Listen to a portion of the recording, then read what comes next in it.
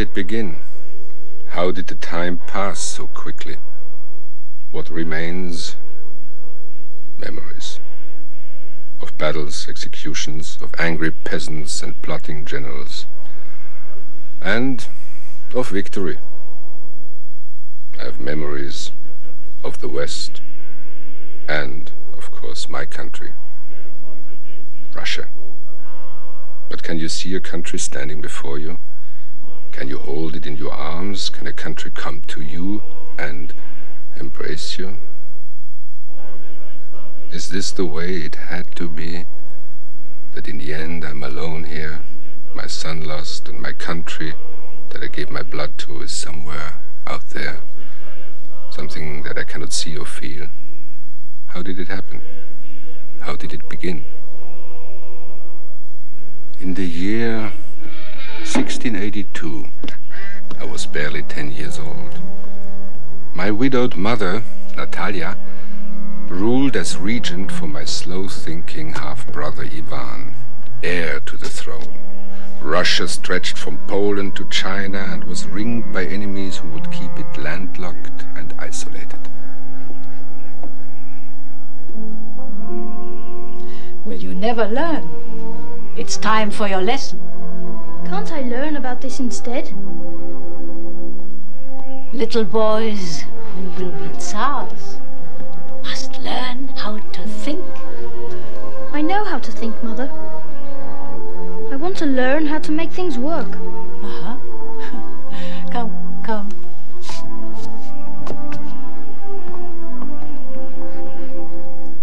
Power in Russia was shared by the church and feuding boyar nobles. While the boyars kept the people hungry, the church kept them humble. Let me help you. I can rid us of the devil myself. I do it every year.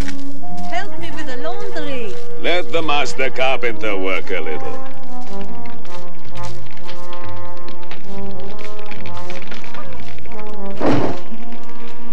May the devil be consumed in flame and never enter my home.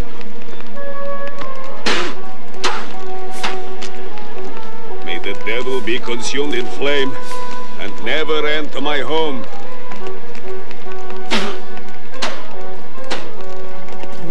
May the devil be consumed in flame and never enter my home.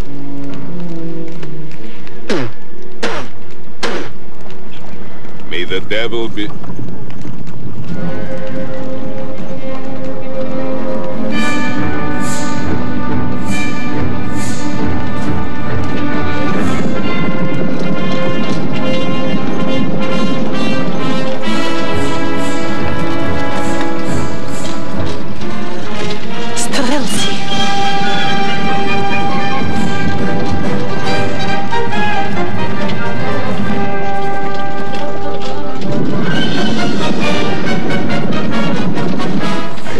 what this is about.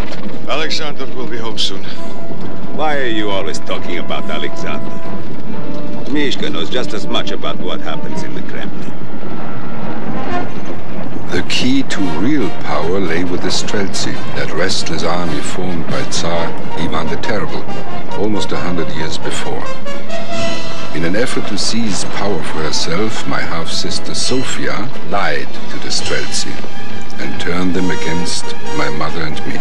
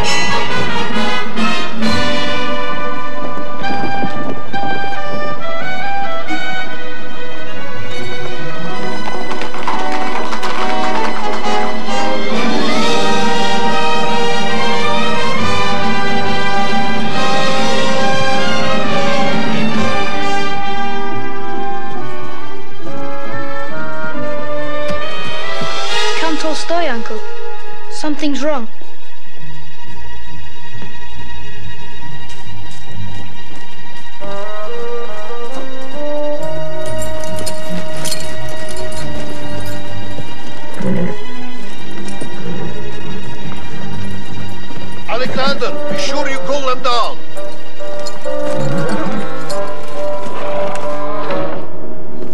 What is it? Sofia told the Streltsy that you're going to murder Ivan and put Peter on the throne. They're only minutes away. Why would my own sister say a thing like that? Because she wants to be Tsar. She means to kill both of you. Hide, and don't let anyone know where you are. I don't know who to trust. Where is the Patriarch? Prince Romodanovsky is trying to get him to stop the Streltsy. If he can't, General Sheremetyev will defend the palace.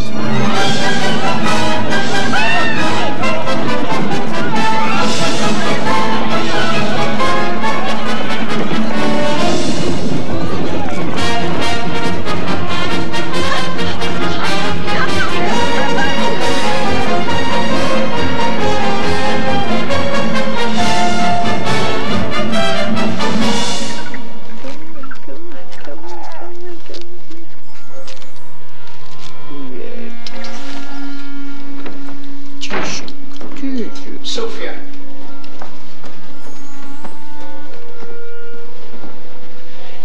Everything is going as planned.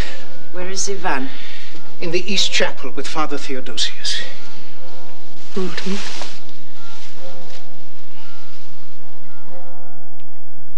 I'm not your wife. I'm anxious. This could be the beginning. Or the end, or something in between. It usually is. I wish I could be that casual about it. In any case, God will decide. We outnumber them 1,000 to 1. God has nothing to do with it. You sound like Peter. I'm his sister, Vasily.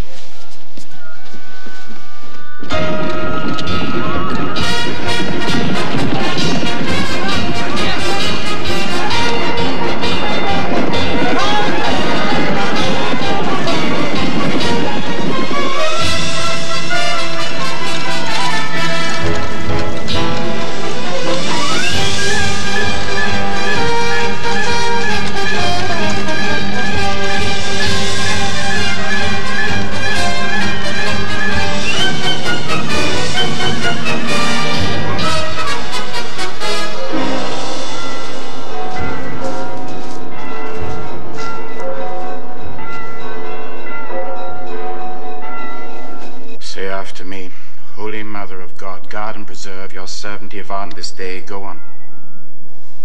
O Holy Mother of God, guard. And what, Father Theodosius? And preserve. Preserve my servant. No, not my servant. You. Your servant. You keep him hidden here until I or the prince come to get him, no one else. I understand. Where are you going to put him? In the closet. Why do I have to go into the closet? Your sister will tell you. It's dark. You just do what Sofia tells you. You'll hear some shouting, that's all. I don't like it. It's dark. Sofia? Father Theodosius?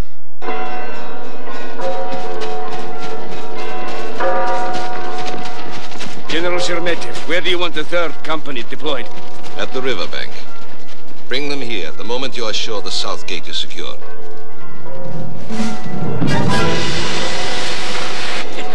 Run!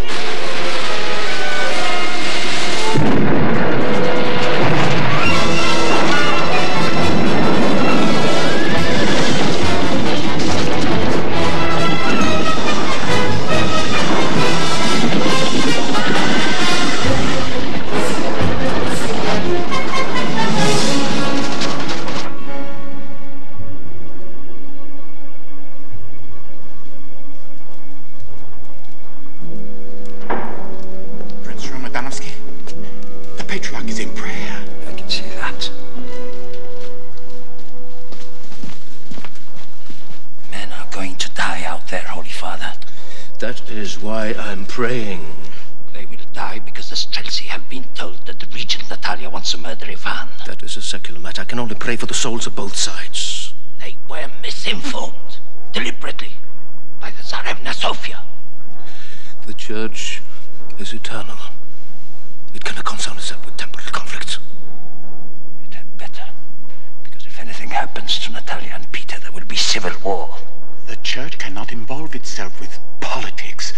Only because of that can it survive. It will not survive with anarchy, Theodosius. You better out there and tell them the truth. That Ivan is still alive. That Natalia does not mean to kill him. I'm speaking for the Council of Boyars. I doubt you speak for the entire council. This does.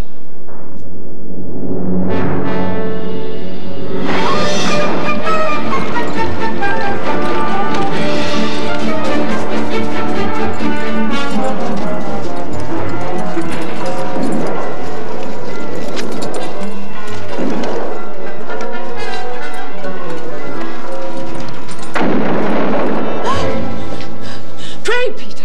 I am. Pray properly. Kneel. You want God to listen to you, don't you? I bet God listens when you're standing up too. Where'd you get these ideas? No one knows God's mind. I do. Lord, forgive my son his arrogance and his blasphemy.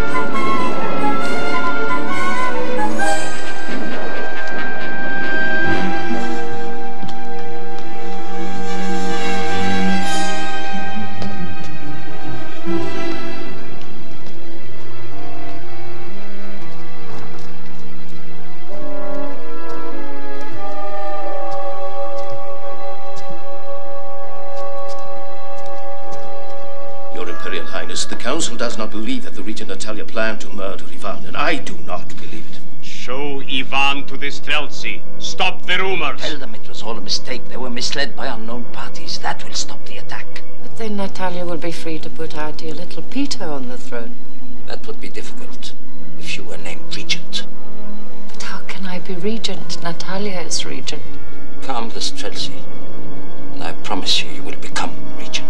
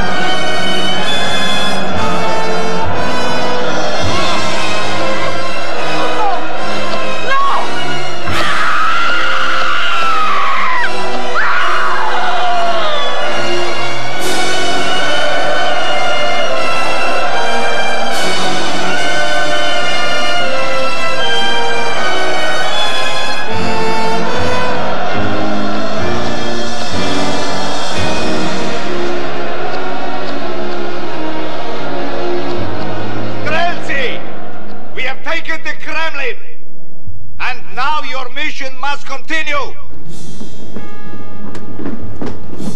The Regent Natalia and her son Peter are hidden. Your orders are to find them and wipe out this stain on the honor of your country.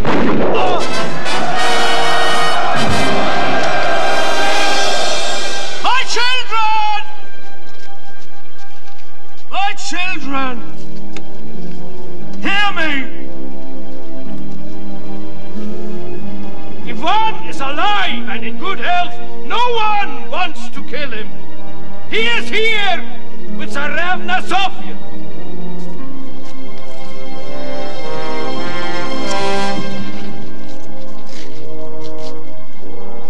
Streltsy, lay down your arms. This is your Tsarevich, Ivan. And here is your royal family.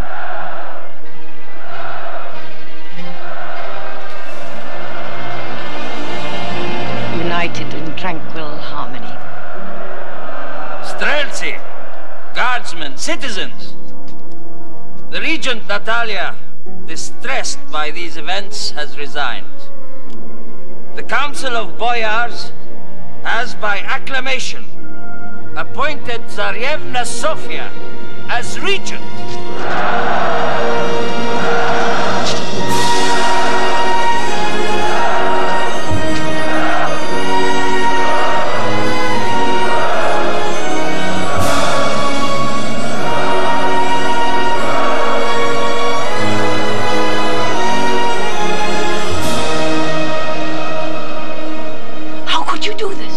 The only way.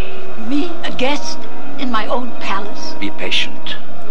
God forgive me, Peter's brother is not well. He won't live long.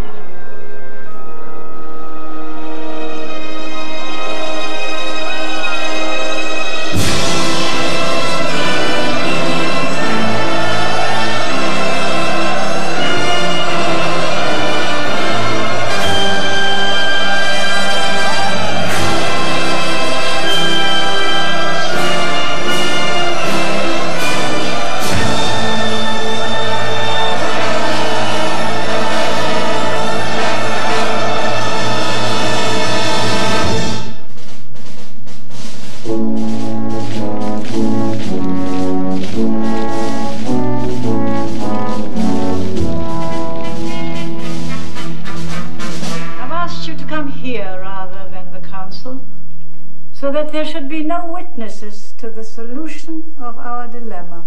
Our dilemma has already been solved, dearest Natalia. What are you talking about? The problem of succession. When Ivan has attained his majority, will become ruler, I will step down as regent, and if Ivan dies and the council should agree, Peter will succeed him. It's very simple.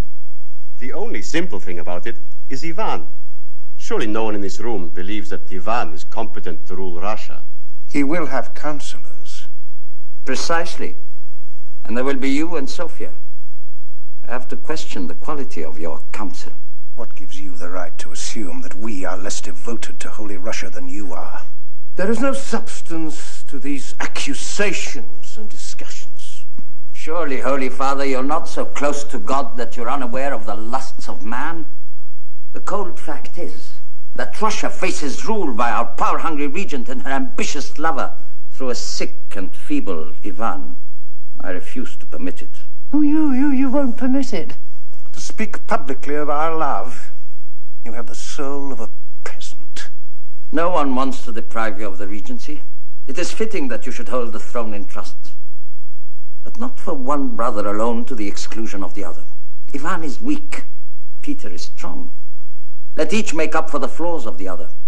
In that way we may preserve the balance and the unity of voice that is the Tsar's by divine right. You invoke divinity at your convenience. There is no precedent for two Tsars. Then let us set one. Let them both be crowned as two Tsars, anointed by Holy Church, ready to rule, no matter what happens. No matter what happens. You threatening me? We would merely be providing for a succession in case of emergency, dearest Sofia. You are in no position to dictate to us. Prince Romodanovsky speaks for the majority of the council. General Sheremetyev commands the palace guard. Most of the Streltsy are back in the countryside, robbing the people. Stupid as they are, you won't fool them twice. I am proposing a compromise that will keep the peace and consolidate the power of the throne for years to come. Ask the Holy Father if he objects to that purpose.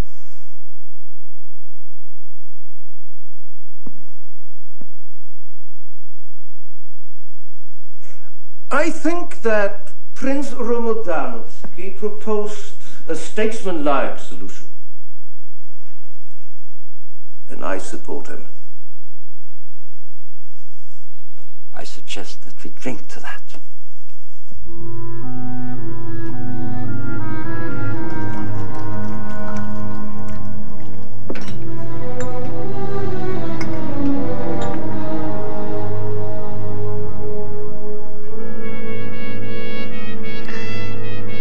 What would we do if the old man didn't know on which side his bread was buttered?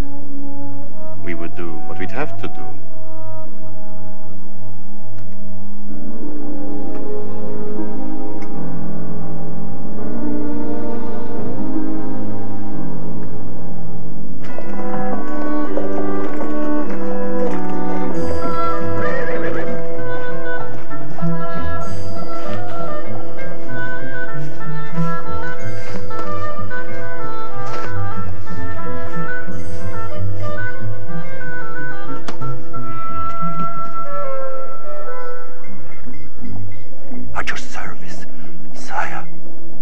Whose stable knife is this?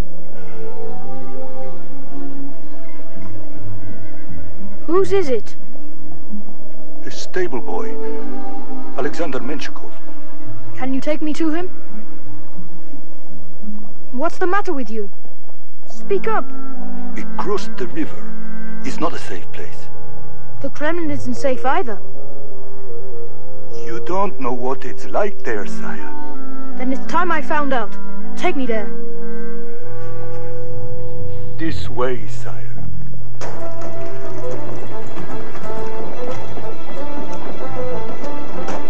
Danilo! Where is Alexander Menshikov? I said, where is Alexander Menshikov? Back in the shed, sire.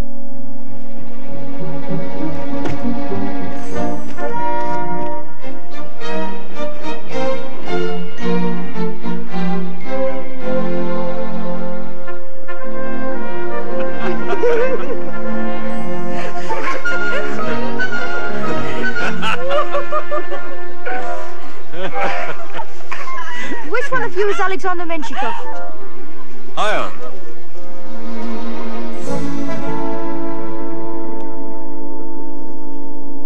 You dropped your knife.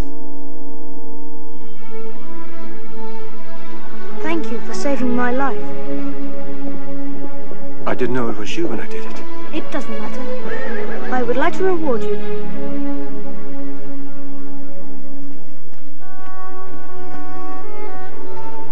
Sire, your mother is very worried. Ride back to the Kremlin with me. Yes. This is my brother Mishka, Sonyangarka. Ladies?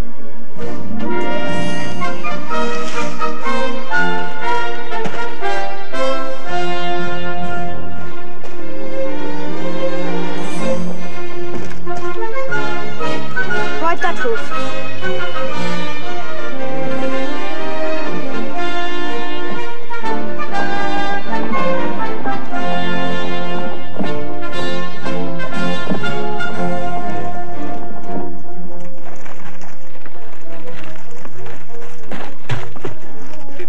Will the Tsarevich himself come to arrest him?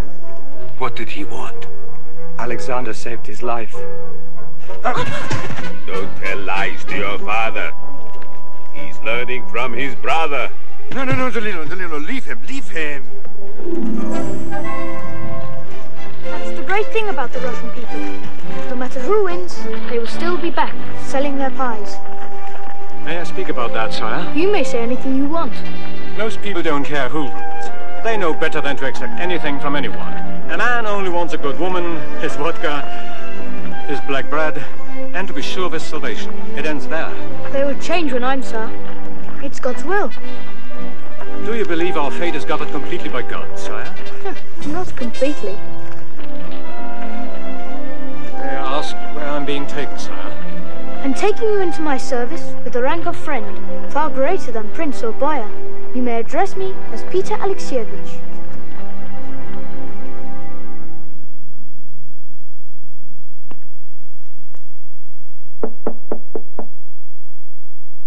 Yes.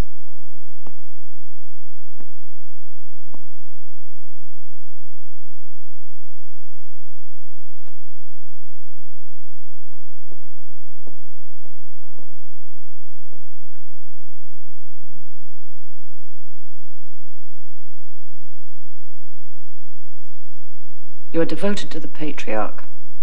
And the Holy Church, Your Highness. There's a certain ambitious quality in your devotion which is not totally obscured by your humble behavior. I do not know what you are talking about. What? Excuse me, I don't understand what you mean, Your Highness. You can perhaps be of some service to our holy cause and to me. I should like you to extend your devotion to Peter, to gain his trust, his counsel, his confidence. You can find perhaps some other priest to share this responsibility. My dedication to the Patriarch and the Holy Church are my sworn obligation. You can fulfill this obligation by keeping me informed. You'll be well rewarded. In this world as well as in the next.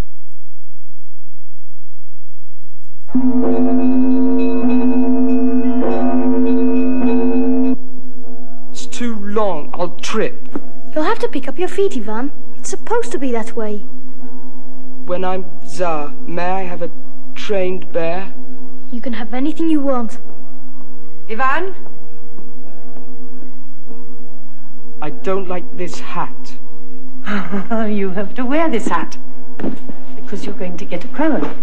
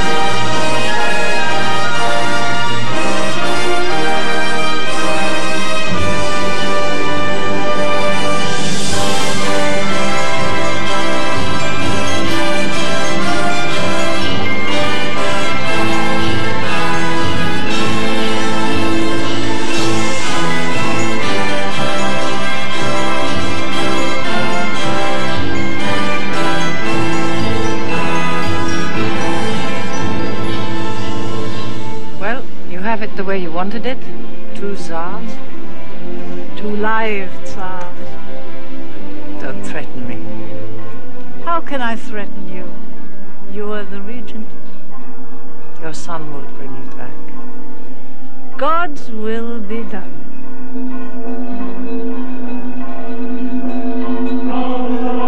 Yeah.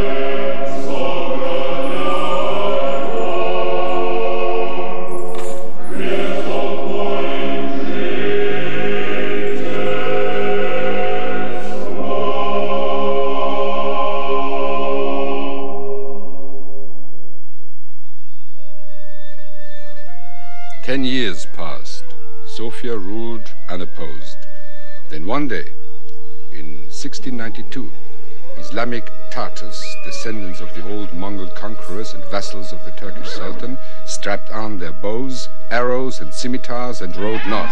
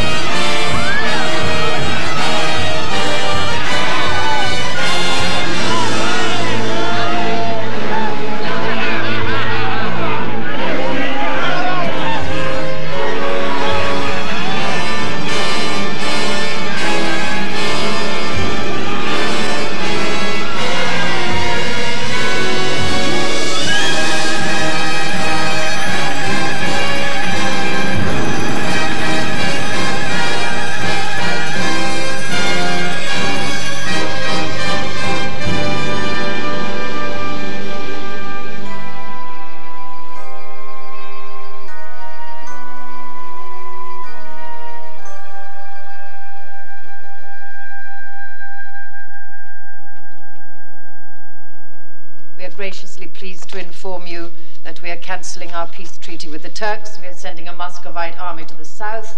We are raising a military levy upon you all. We have the special blessing of the Holy Patriarch of Jerusalem. Of course, those princes who come forward to assist and support us will be rewarded. Yes, Sukhoruko. The Tatar raiders operate out of the Turkish fortress of Azov. Let the council hear that this proposal has not been approved by myself as leader of the majority, nor by General Sheremetev as commander of the palace guard. Dearest Ramadanovsky, the sovereign has absolute powers on questions of national security. Proceed, Sukhoruko. At the request of the regent, Prince Golitsyn has developed a plan to destroy them and occupy Azov.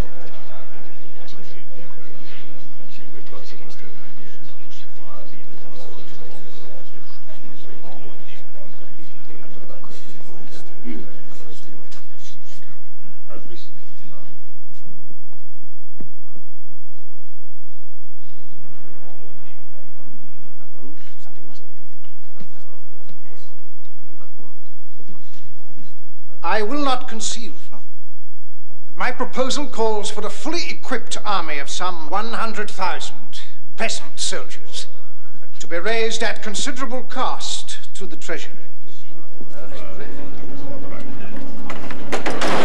All rise for Tsar Peter Alexeyevich. Your Highness.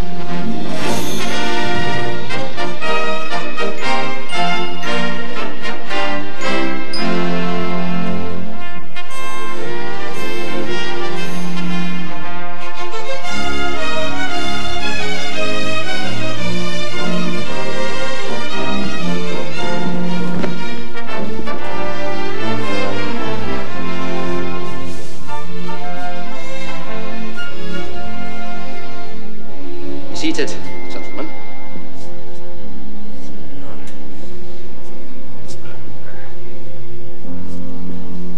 Please, Prince, continue where you left off. I will follow you. I propose assembling two separate armies on the east and west banks of the Don River. Here, at Voronezh, and here at Kursk. The Voronezh army would attack Azov from the east. The Kursk army would cross the Don and attack from the west. How large is the garrison at Azov? Sire, we're awaiting news from our agents. It's good that we catch our bear before we skin it. Most royal and most dear brother, since this is one of the few times that you have deigned to grace us with your presence since you attained your majority, perhaps you would be kind enough to let Prince Galitzin finish? Oh, sorry. I thought he had finished. May I ask what General Sheremetyev thinks of all this? I am against it. There is no way 100,000 inadequately trained Russian peasants can take a Turkish city, fortified since 1475, from hardened warriors. Not to speak of the Tartars, who stand between us and Azov. Blessings of the merciful Queen and Virgin Mary bring you the most glorious victories. Yes, all those in favor? Aye.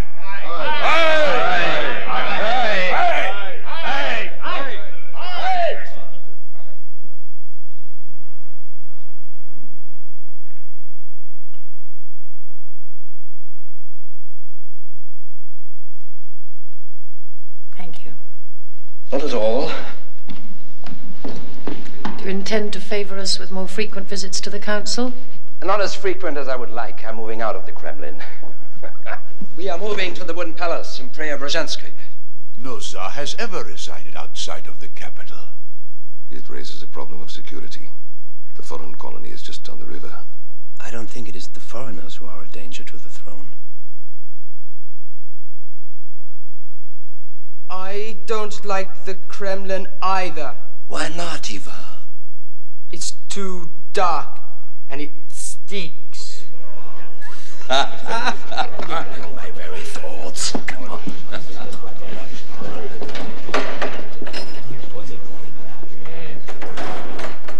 I don't understand you, Peter Alexeyevich. You could have stopped it. Nobody was that convinced. I don't want it stopped. If Golitsyn can end the Turkish blackmail and defeat them, I would be all for him. Golitsyn, triumphant with a victorious army, would be in a position to seize the throne for Sofia. If it will secure the Ukraine and save Russian lives, so be it. I cannot believe you look forward to the Empress, Sofia.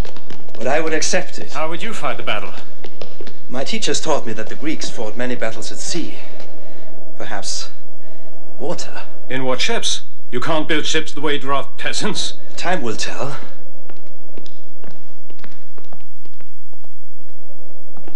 I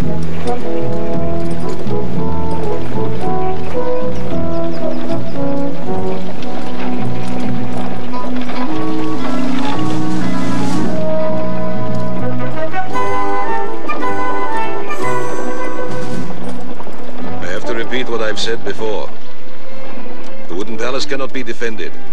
It can easily be burnt to the ground. It's better than being attacked in the Kremlin in the middle of the night, with no escape. My sister had the same plan when I was a boy.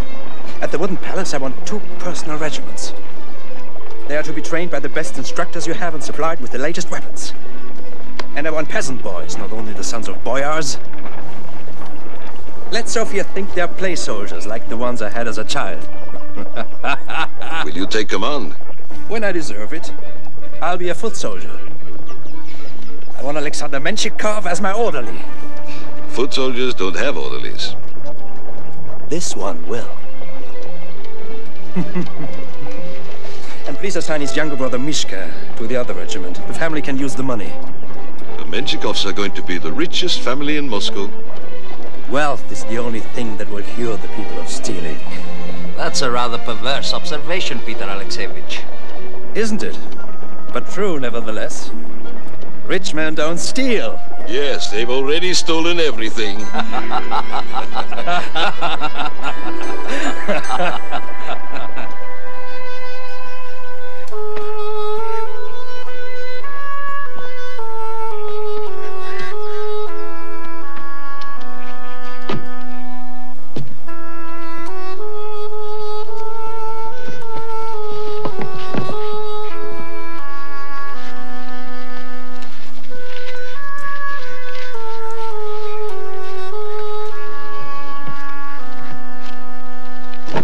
Sire. It's very old, sire. Oak does not rot like this except after a long time. Nikita, you restored it beautifully. Thank you, sire. Where did it come from? They say it was a gift to my grandfather.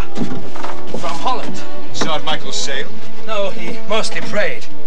He wasn't interested in sailing. Let's get it into the water. Are you going to sail it? I mean, do you know how to do it? No, but I intend to learn.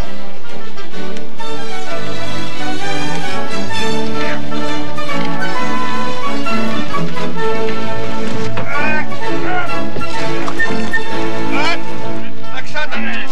Aurora!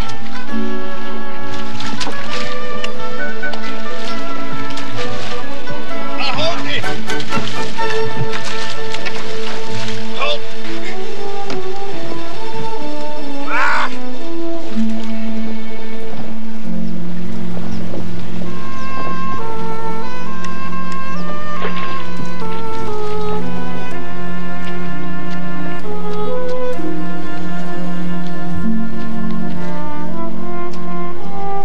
Don't just sit there! Use the rudder! For God's sake, Uncle! Sire!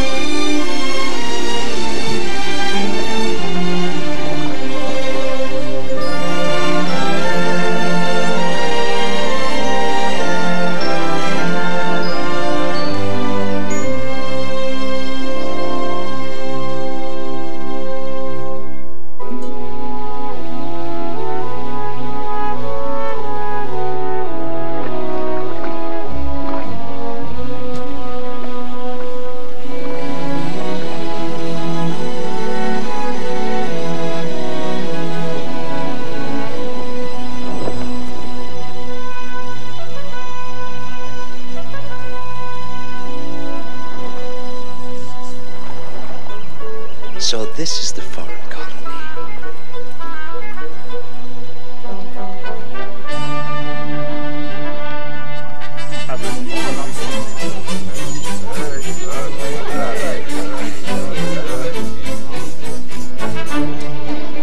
Got yourself in trouble, all right. Looks a bit like it. Who is it? I don't know, but I can tell it's a Dutch bull.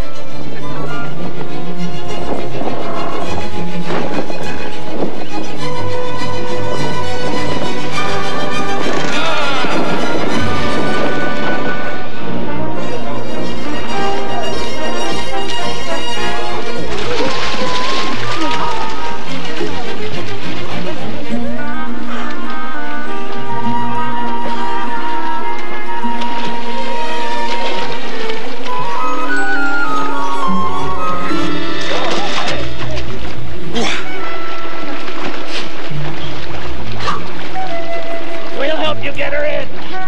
Give you a bit of a rest.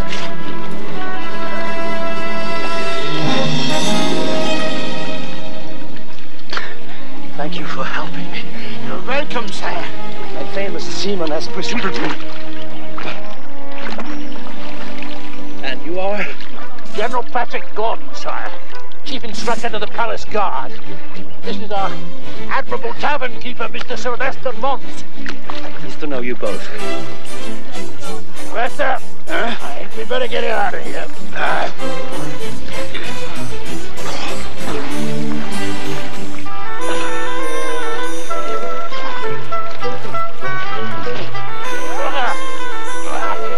All right, gentlemen. Get her in. Yeah.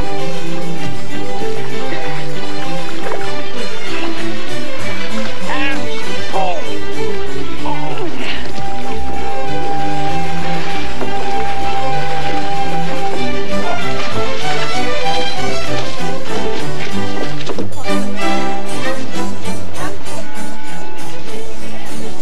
This is the heart of our village, sire. This little square. Plenty of activity, as you see. Church up ahead. Round to the right, my quarters.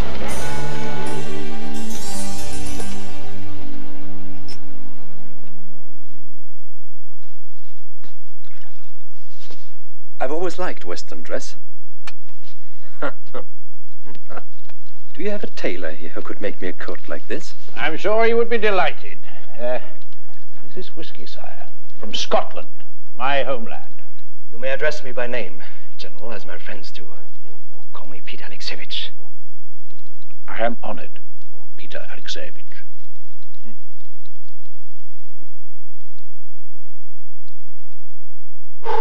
Like a little water in it, perhaps? We have vodka if you prefer it. No, I like it. What else do you drink? Well, gracious me, Dutch gin, brandy, of course, and, rum sometimes from the colonies. Rum.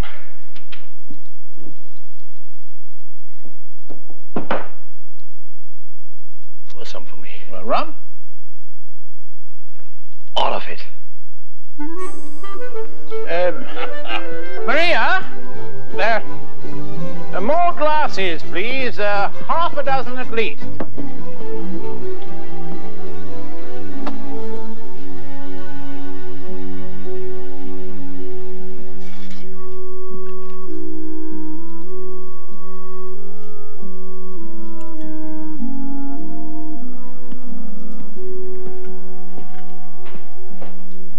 What is this? Oh, this is a sextant, sire. Its purpose is to enable a seaman to find his position at sea anywhere in the world. Anywhere in the world? Mm-hmm. It isn't really very complicated. Show me. Now? After we drink, if you don't mind. I would recommend before.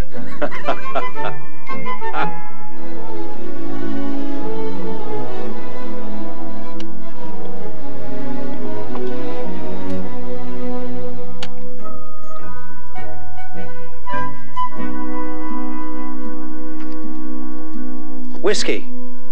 I like the whiskey coming from Scotland.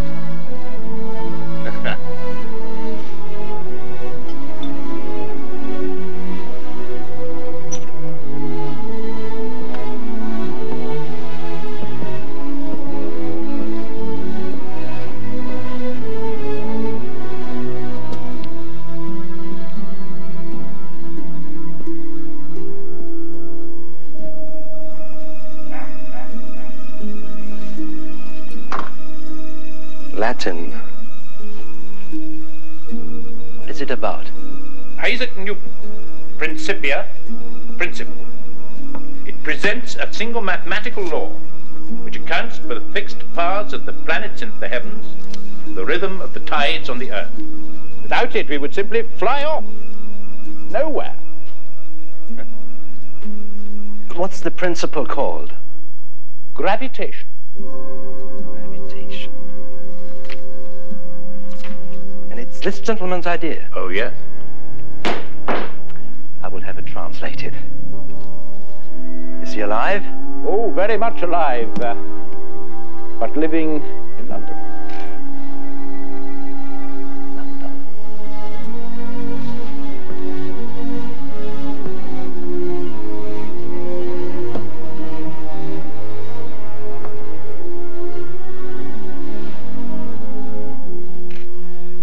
What's your opinion of the proposed Azov campaign against the Turks?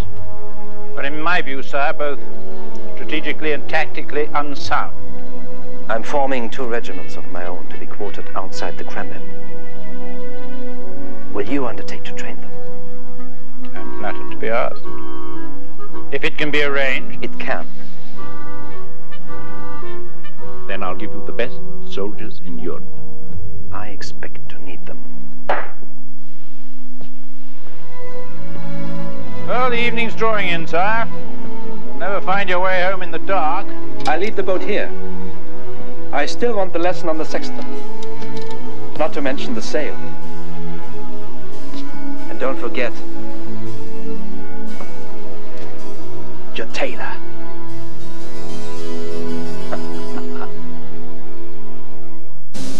The object of this particular exercise is to sharpen your individual skills in battle, both offensive and defensive. The Green Company will attack the fortification defended by the Blue Company, Remember what you've been taught, gentlemen, and may the better side win.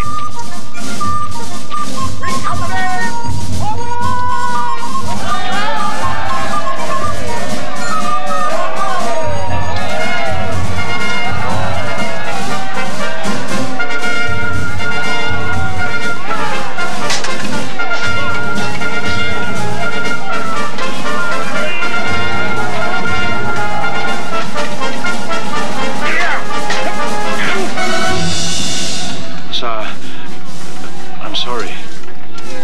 I'm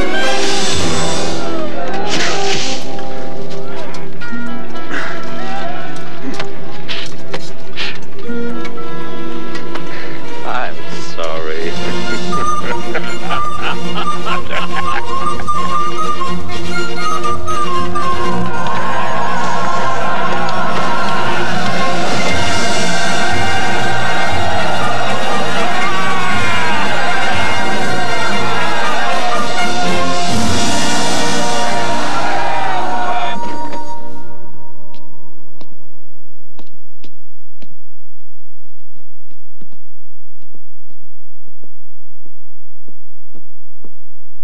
Father! The Holy Father and your mother are waiting for you, sire.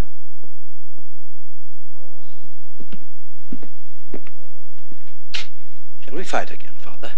You seem already to have fought and lost, sire. You should see Alexander. Are you ready? Whatever you wish, sire. Good. Our Lord told the Jews that the world would come to an end and man come to judgment before the death of his last disciple. Correct? Correct, sire. The last disciple has been dead for 17 centuries. Why hasn't the world ended? God, like a Tsar, might change his mind. Very good, Father.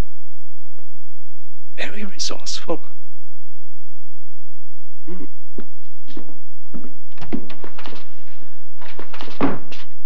Peter, must you still indulge in those wild games? Holy Father, I am here at your mother's request. It has to do with the succession. The Tsar is expected to marry and produce a male heir. I have other things on my mind, Mother. Nothing is more urgent. Your sister's forcing your brother to marry. It would be unwise for him to father a child. The succession depends on you. The rebellion of the Streltsy should have convinced you of the brevity of life. Oh, I'm busy trying to prolong my life. A male heir will hasten the day when you rule Russia in fact as well as name.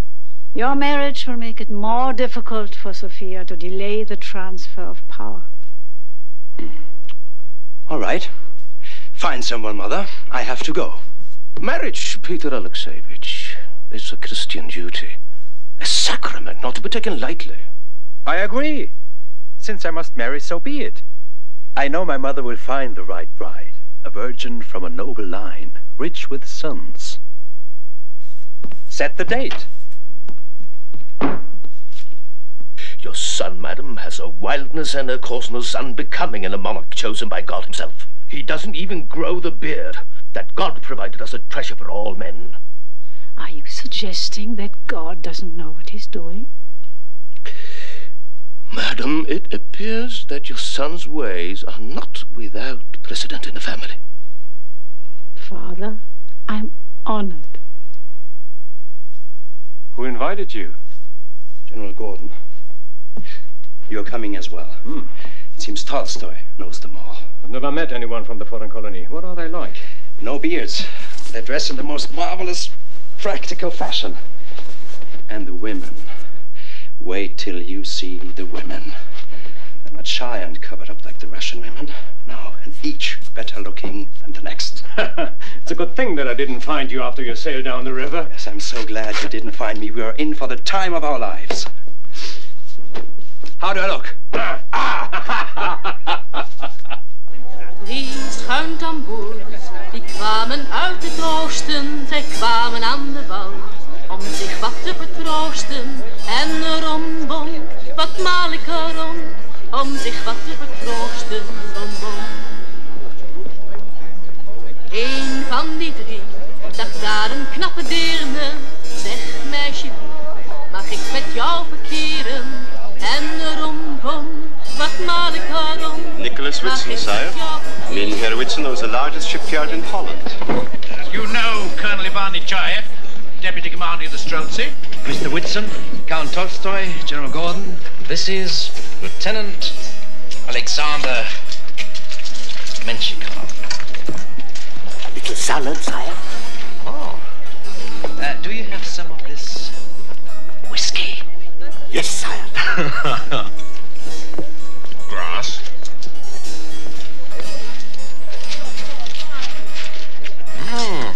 Very fresh tasting.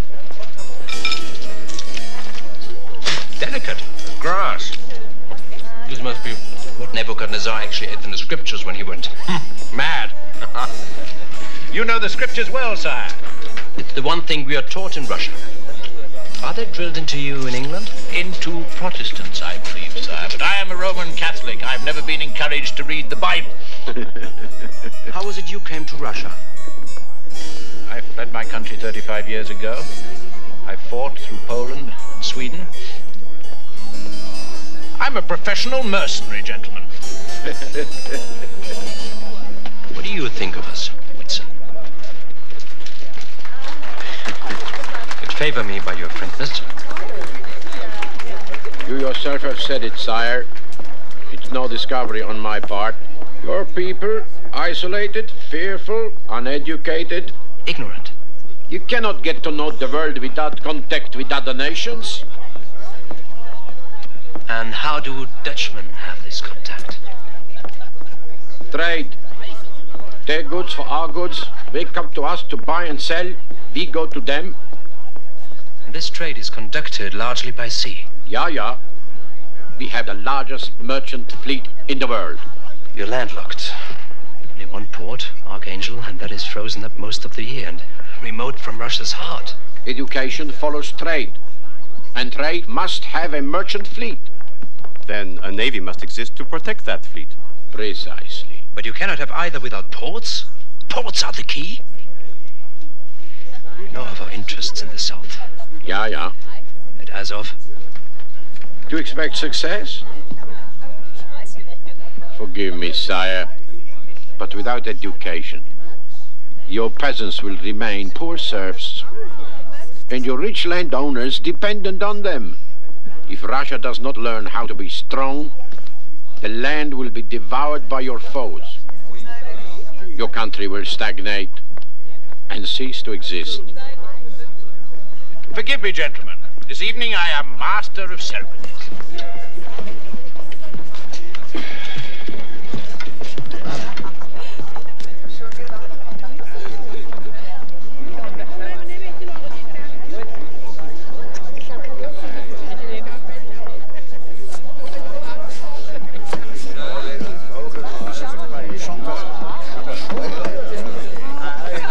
I'm Lieutenant Alexander Menshikov.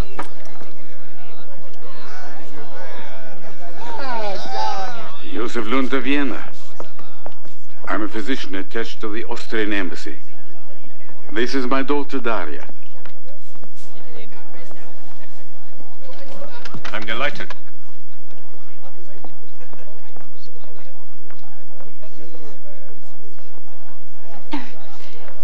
Have you been long with the Tsar? Since childhood.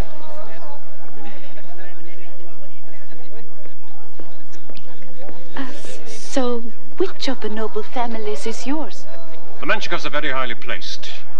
We live in the center of one of the most important pigsties on the Moscow River.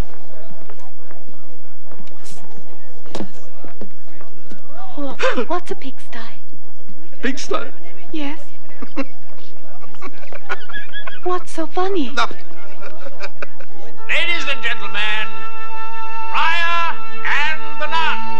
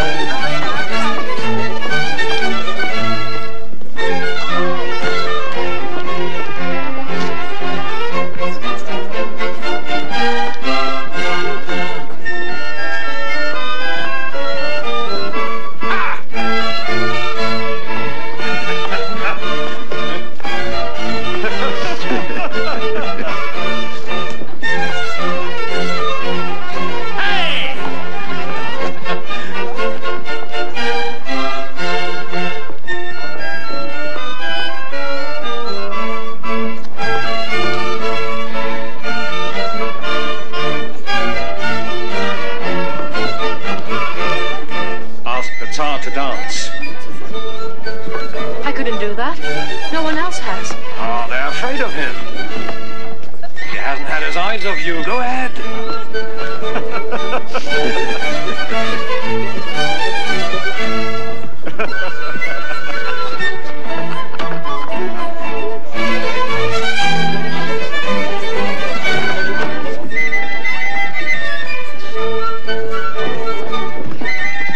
Dance with me.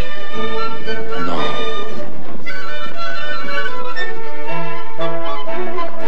I don't think I know how. I do. It will take a minute.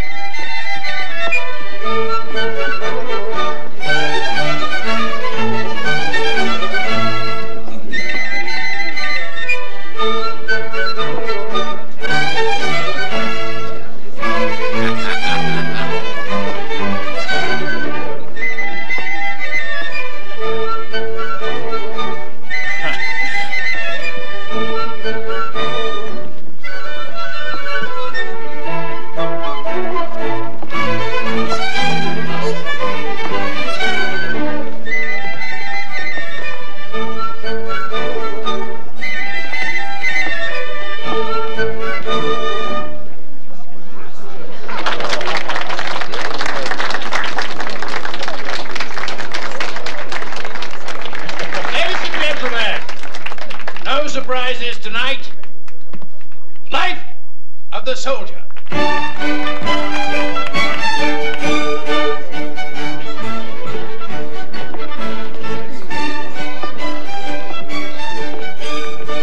What?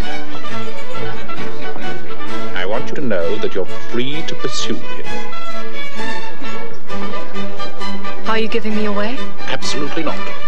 I'm trying to help you. I've never needed any help. Listen to me. We know who we are. You're young, you're beautiful, you're ambitious. And this tavern will never hold you.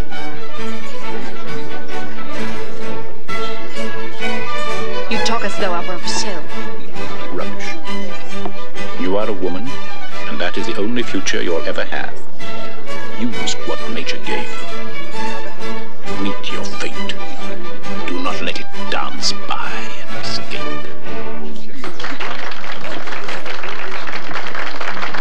These foreigners aren't that bad. Earl of Essex, Galliard.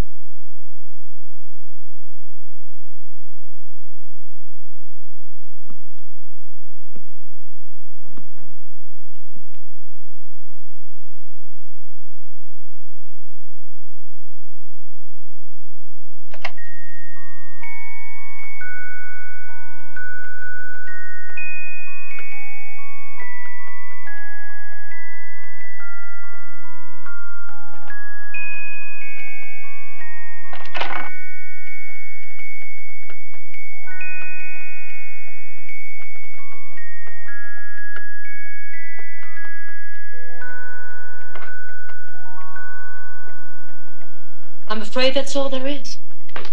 It's remarkable. I should like to take it apart. To rouse your scientific curiosity.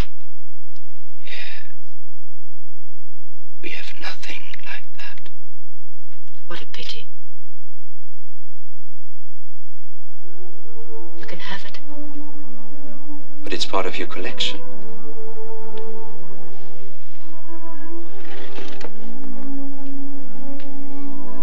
But you want to find out how it works. I'm very pleased. Thank you.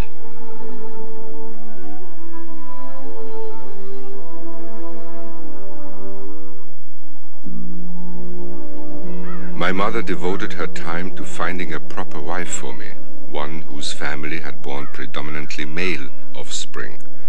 She finally ordered the doctors to examine one Evdokia Lupukin for virginity and childbearing ability. Well, have you reached a judgment? She seems thin, but the measurements are right, and that's what's important, Your Highness. The size of the pelvis seems adequate, and the angle is normal. I believe she'll carry the Tsar's child well. That wasn't so bad, was it? It's all over now, child.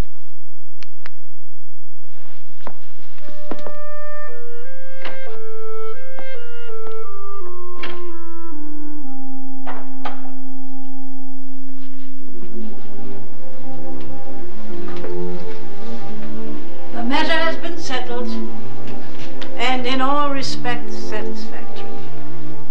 Thank you for your kindness to her, Your Highness, and accept my gratitude for your generosity. My steward has informed me that you have asked for only a token dowry. Your family has been loyal for 3 generations to our family. We could do no less. Thank you.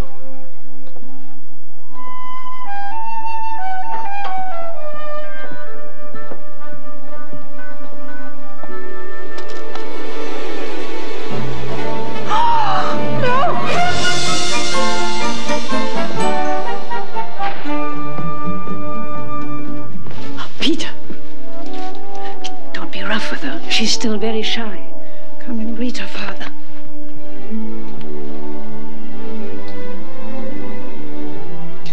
Sire, this is Boyar Lapukhin. Sire. Welcome.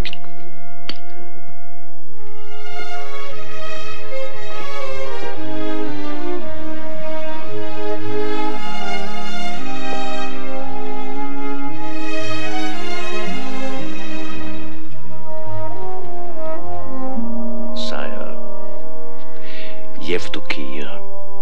I am pleased that you have seen fit to bring me here, sire.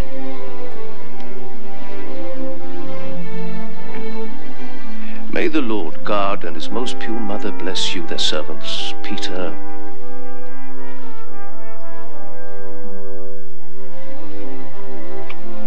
and Evdokia.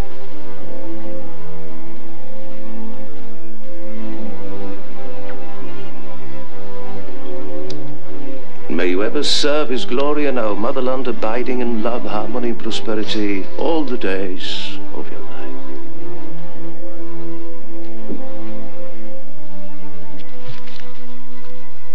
My daughter, this is the last time you shall be admonished by the authority of your father, beneath whose rule you have lived.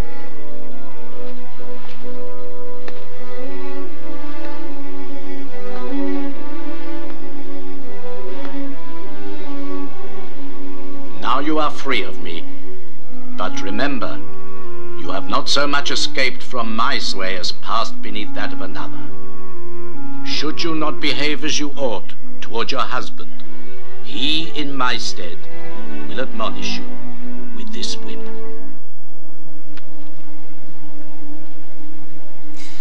O most holy Father, I have no fear. O most holy Father, I have no fear that... What do I have no fear that? Sire, you don't fear anything. You believe.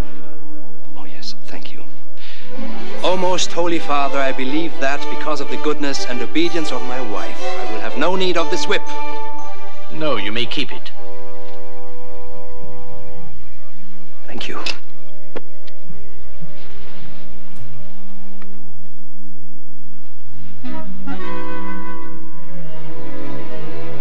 Peter!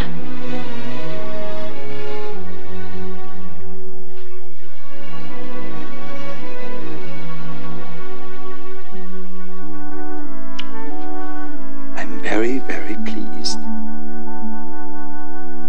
Lord, keep you, sire.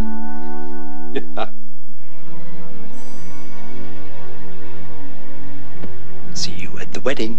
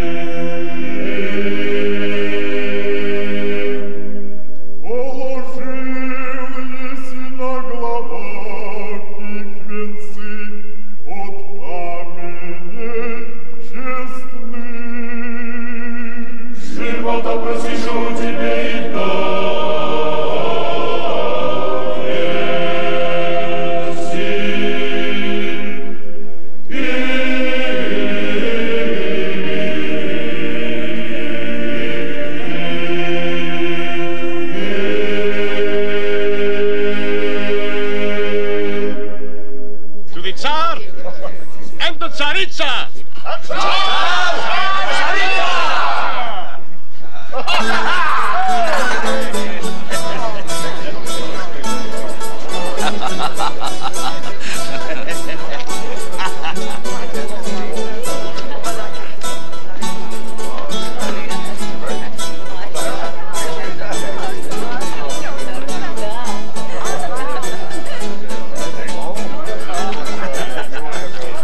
Be happy, Peter. Thank you.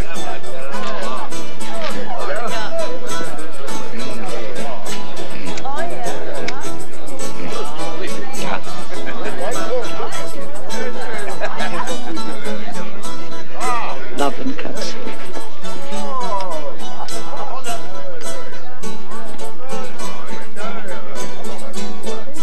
Wonder what that witch of a region would like to say to him.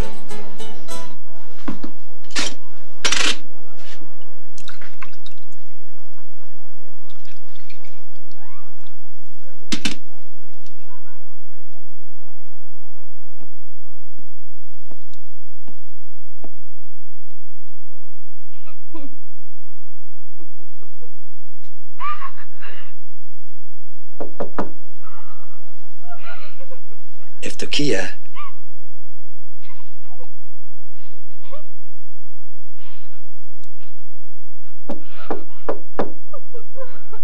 Evdokia.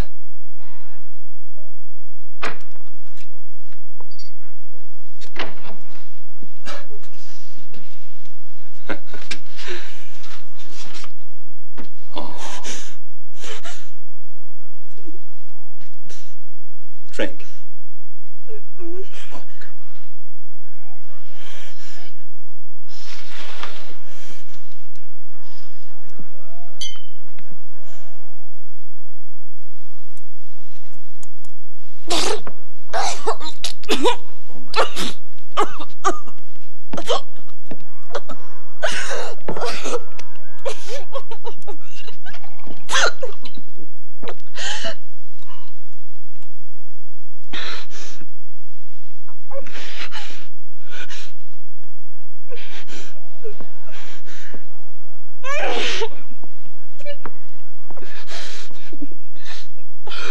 Evdokia.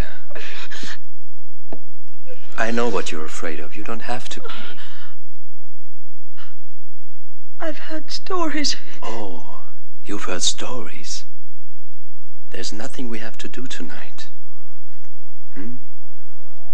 But that is the purpose of the sacrament. Fine. Then you'll do it. I don't. Say it. I don't know what to do. I do. We have to stay here until the dinner's over and they come to get us. Huh?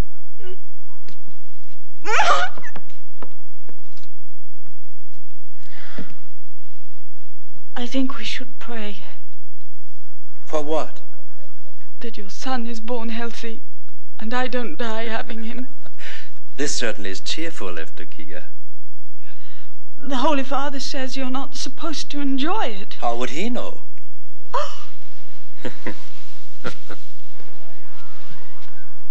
Please forgive me. Yes. It's the way I was brought up. Please, snuff out the candles.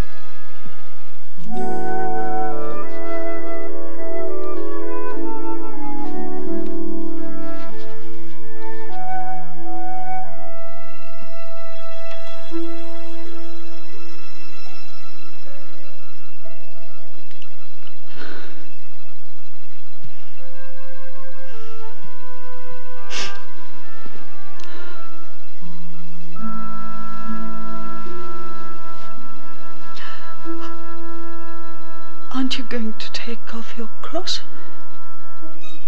Why? You have to. The Holy Father says married couples must always do so before the wife sacrifices herself to her husband. Sacrifice?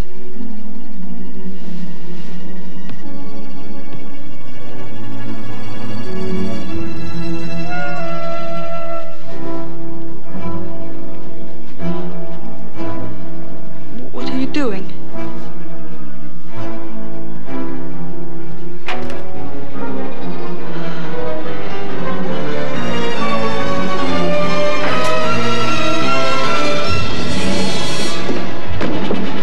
Tell Lieutenant Menshikov to come up here immediately. Yes, sir.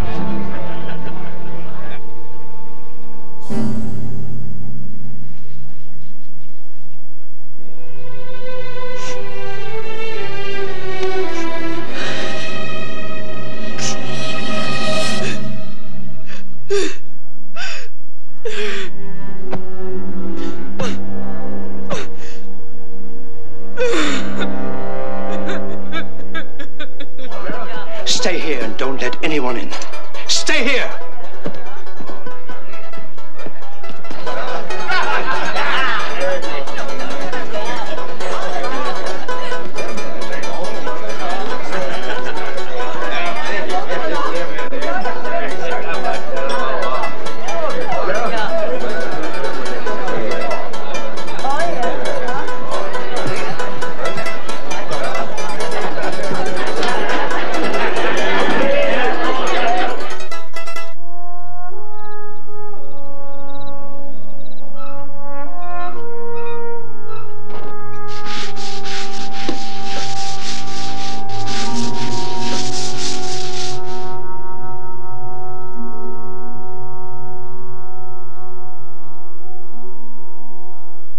Good evening, sire.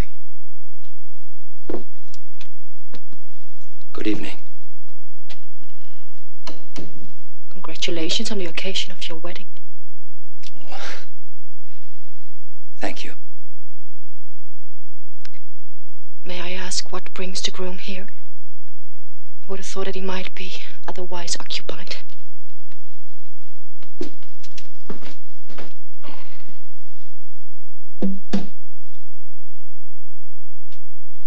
Our tavern is closed this evening, sire. Our kitchen can only offer you a few meager morsels.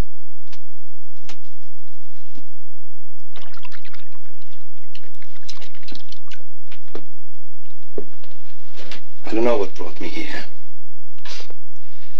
I had to come. I can offer you whatever I have. Simple, but satisfying.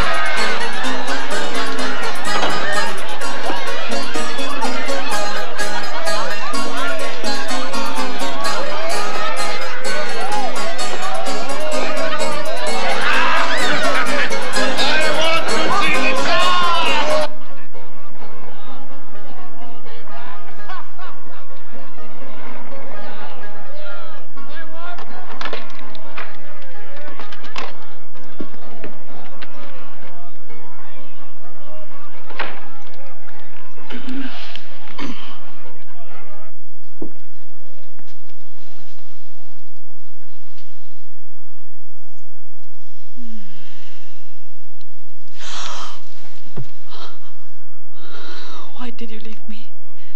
I'm ashamed. I promise you, Evdokia, God willing, you'll have a son.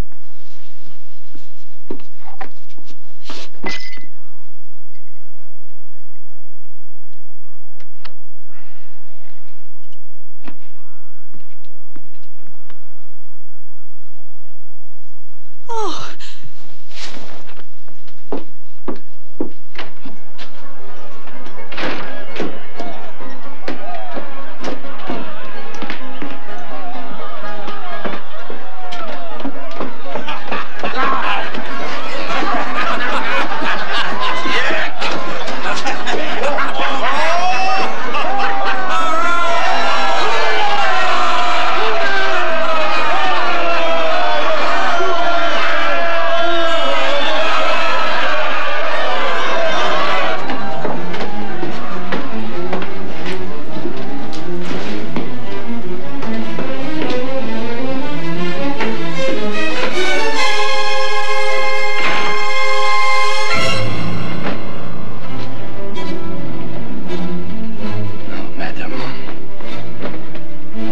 Modesty is over.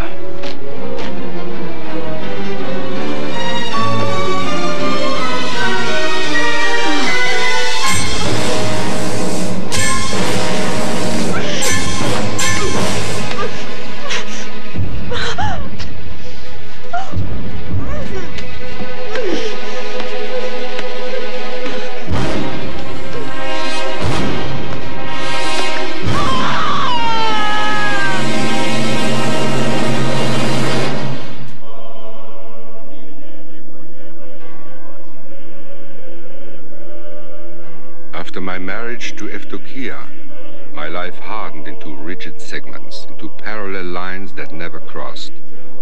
The army that my sister, the Regent Sofia, had mustered for her lover Prince Golitsyn marched south toward the fort of Azov and the Turks. My training regiments, under the command of General Gordon, were my sole refuge. Stationed at the Wooden Palace, far from the prying eyes of the Kremlin, these men would ultimately have to defend me against those Russians who were wedded to the past. My daily companions were General Gordon, Alexander Menshikov, and Peter Tolstoy. This morning, the Blues fired 1/3 fewer rounds than the Greens. But the Greens were unable to make effective use of their artillery and had to resort to hand-to-hand combat. Blues were fresher and unmolested by artillery and consequently successful. And now, gentlemen, one or two points to which I would like you to pay particular attention. Number one, try not to kill too many of your own men. No, this is no light-hearted business. I mean, try not to kill too many of your own men with your own artillery. It's a bad idea. Number two, infantry have a tendency to bunch together for moral support. It is a lethal tendency. Avoid it. How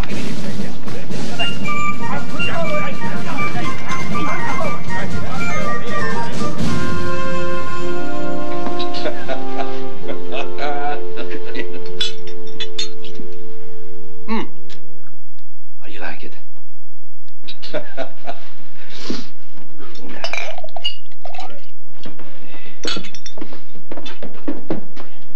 Tolstoy! Have a drink. Thank you. I have news for you, Peter Alexeyevich. Ah, speak up. These drunkards are in our confidence. It comes to me through this young man who has been invaluable to me in this and other intelligence. May I present him to you? This is Dmitry Shafirov. General Gordon. Captain Menshikov. Gentlemen, I'll we finish that later? Yes, sir. Pour him a drink. No, please, no. Thank you.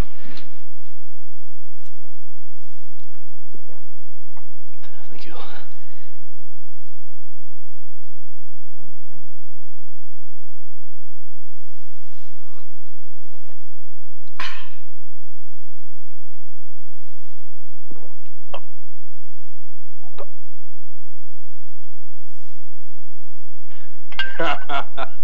He's invaluable and he doesn't like vodka. Speak up. What information do you have? Prince... I'm sorry. Prince Golitsyn has been ambushed and badly beaten north of Azov. How many men has he lost? 45,000. I have also learned that your sister intends to represent this campaign as a triumph and to bring Golitsyn home as a conquering hero. She's capable of it. Unless she's exposed, this could consolidate her power further. How do you obtain your information? As a Dutch diamond merchant in Amsterdam, as a Pole trading with the Turks. Other identities. Put all the details in writing for me. Place him in the Foreign Office. I have to tell you, Shafirov is a Jew. So was our Lord. Gordon is a Roman Catholic. Half the foreign colony is Lutheran. Alexander I strongly suspect of being a devil worshipper. Yeah.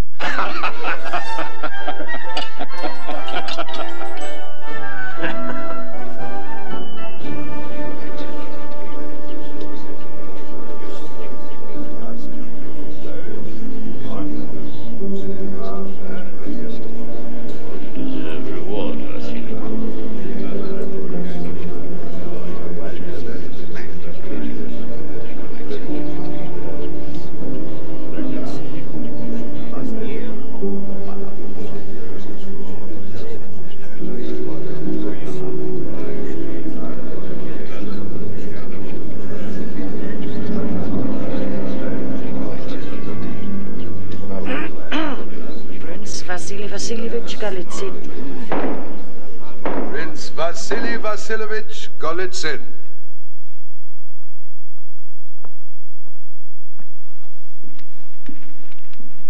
We thank you for your great and heroic services. Take it. Through the grace of Almighty God, you have conquered our heathen enemy, the pagan Turk, and you return in triumph, like Julius Caesar to imperial Rome. Accept our heartfelt gratitude and our reward.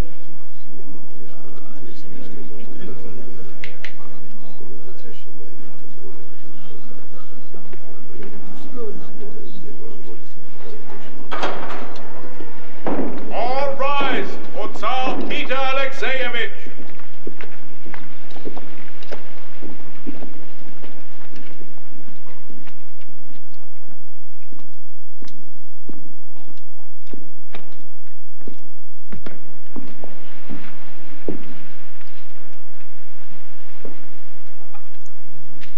Why don't you sit down?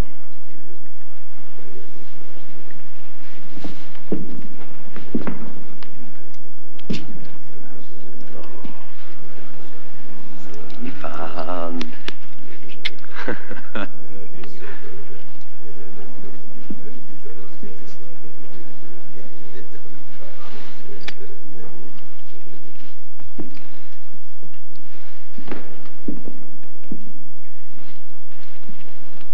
Come, friends, have a seat.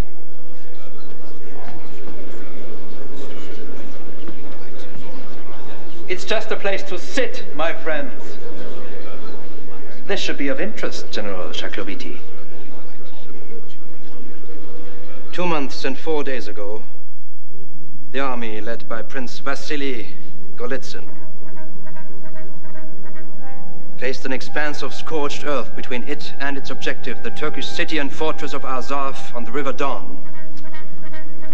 Prince Golitsyn chose to encamp in a narrow valley, surrounded by low hills. As water for its fever-ridden soldiers and fodder for its animals ran low, Tartar scouts silently massacred the sentries. Shortly after dawn, the main body of the Tartar forces attacked with total surprise.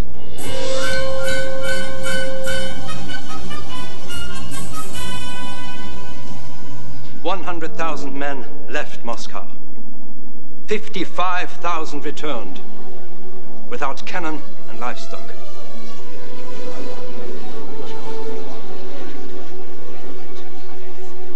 Half of those are wounded or ill. 45,000 Russian soldiers died. They're buried in unhallowed ground.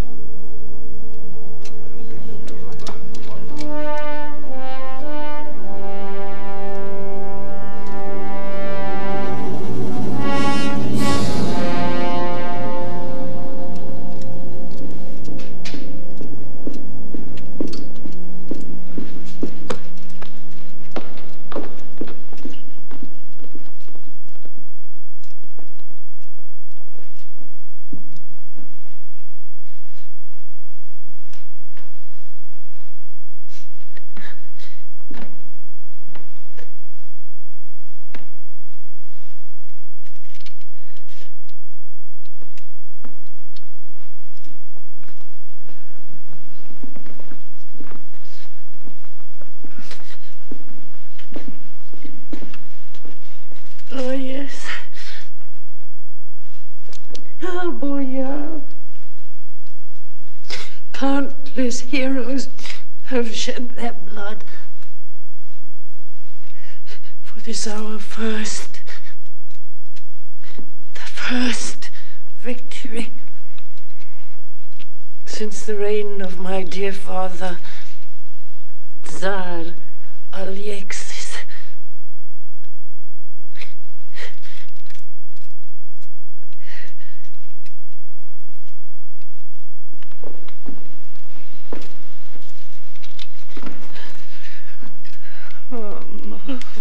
I will go to the Streltsy and talk with Shakloviti. Don't talk now.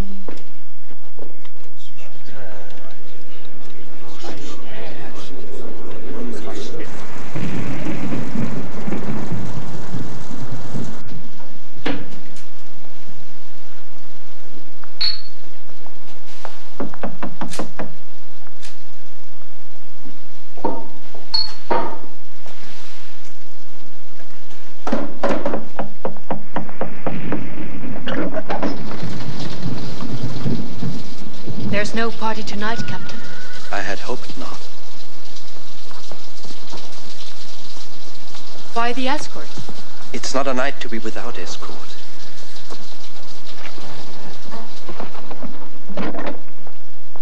May I offer you something to drink? Of course. Shall we toast? The day's events. They've been successful? For the moment. And you are rewarding yourself? I suppose I am. Well, I'm glad to be the prize. You find out how the music box works? I know how it works. Do you? Oh, yes.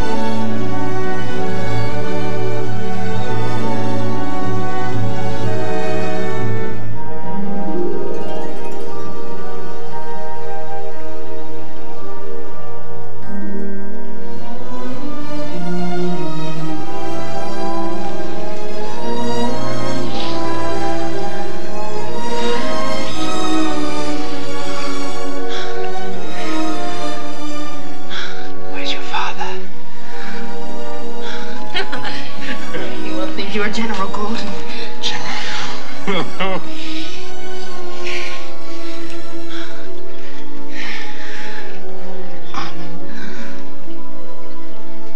What will General Gordon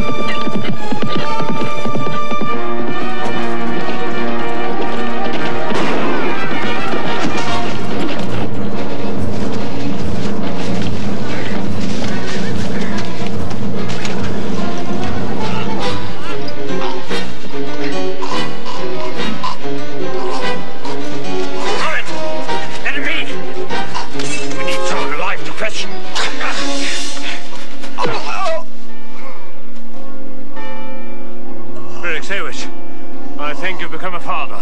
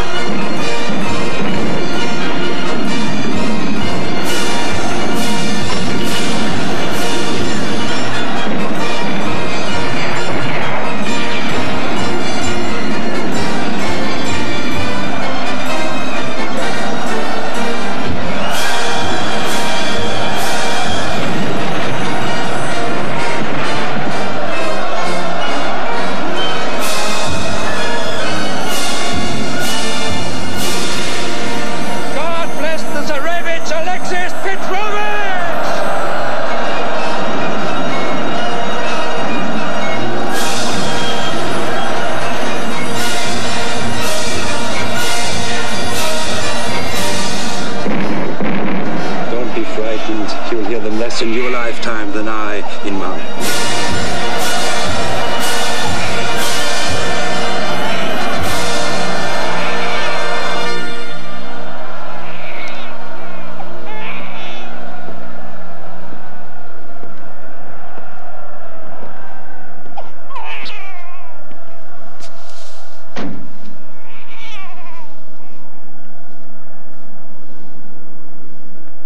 God bless you.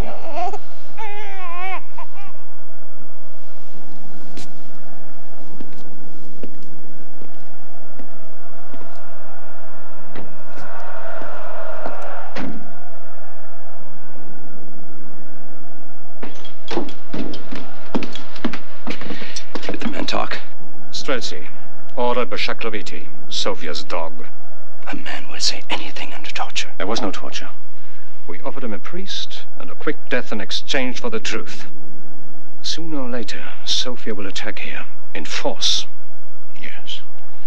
And this damn place is totally indefensible. I mean, just look at it. One shot. Agreed. It's time for us to return to the Kremlin. Order Sheremetyev to prepare. Have Shafirov notify Romodanovsky. I want nothing in writing. Can you deliver the foreign officers? I don't know, sire. Try. What can I do? I'm summoning Shaklovity. I don't understand your purpose. If you're wrong, he'll obey. If he defies me. What about your brother? No, Alexander. Poor Ivan has no part in this. You know that. Your sister will find a way to use him. What if she does? Take him by force, if necessary. No, Alexander. My brother and I are at peace. I couldn't.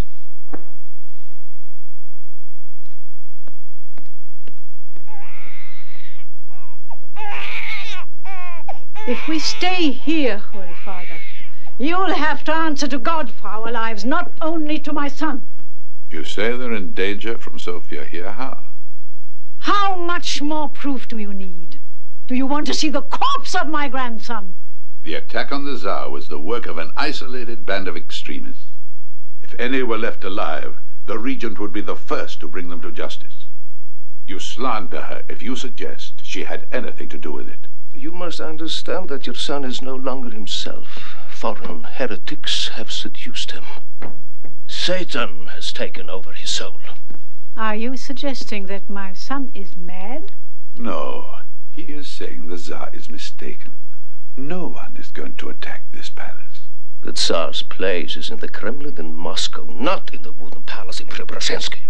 I will protect my life. And the life of my son. We are Russia. We are its future. Nothing else is important.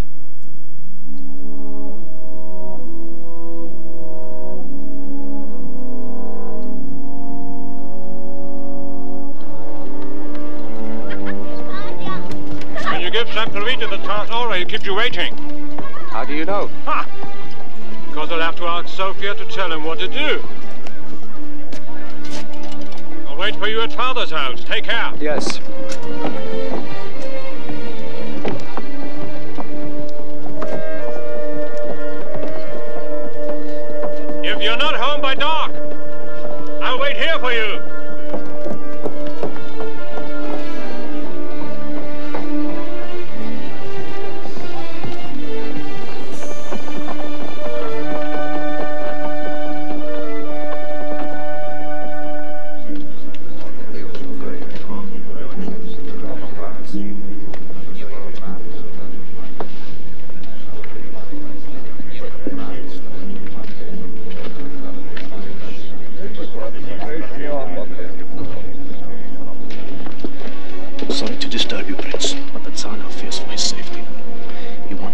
that he's planning to return to the Kremlin to overthrow Sofia and Golitsyn. Thank you. The sides are hardening. Prince Sakharukov is now unequivocally for Sofia. Tell Tsar Peter that I'm with him to the death.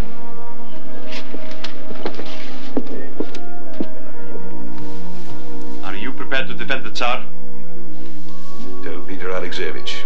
He commands my body, my spirit, and my blood.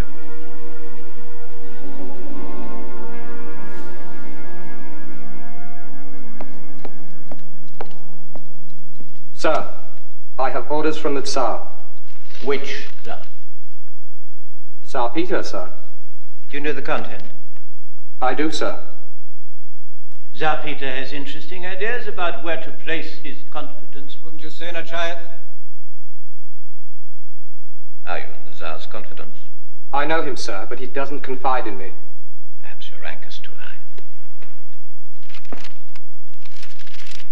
How many men are under arms at Preobrazhenskoye? I do not know, sir. What weapons do they bear? I do not know, sir. How many cannon, mortar are at their disposal? I do not know, sir. For an officer who knows the Tsar's orders, you seem to be somewhat selectively uninformed.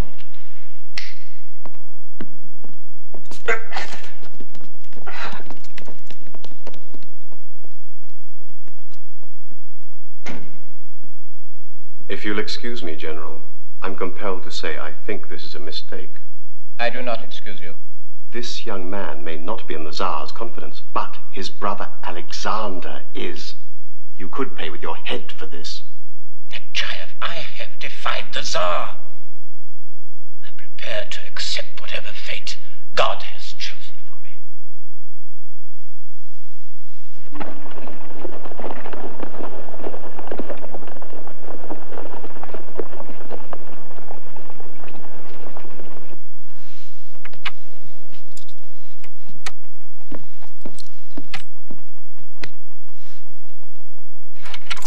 From now on, you give the money to me. I am the master in the house.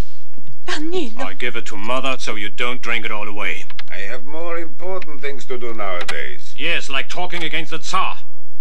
He has committed adultery with a heretic. He listens to foreigners.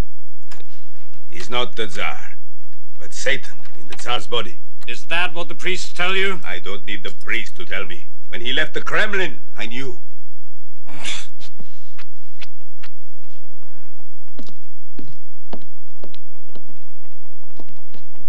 Holy Jesus, my sons are in the service of the devil. Show them the light before it is too late, and they are damned forever.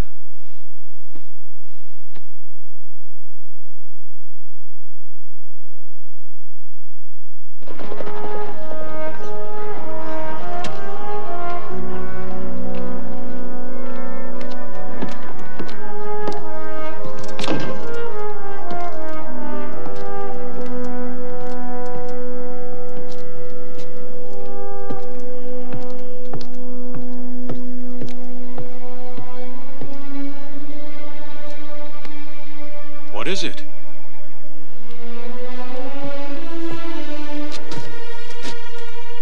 There is no easy way to tell you this. Your brother's been killed.